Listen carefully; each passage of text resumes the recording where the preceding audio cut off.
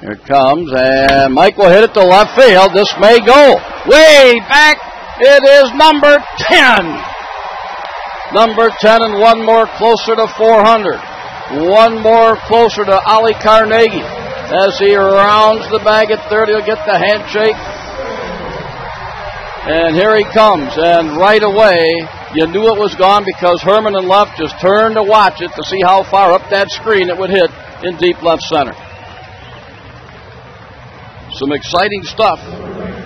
Well, Mike went down and got that one, the 35th home run of the year for the Hens. That's $3,500 donated to benefit Children's Hunger Alliance, courtesy of Kroger.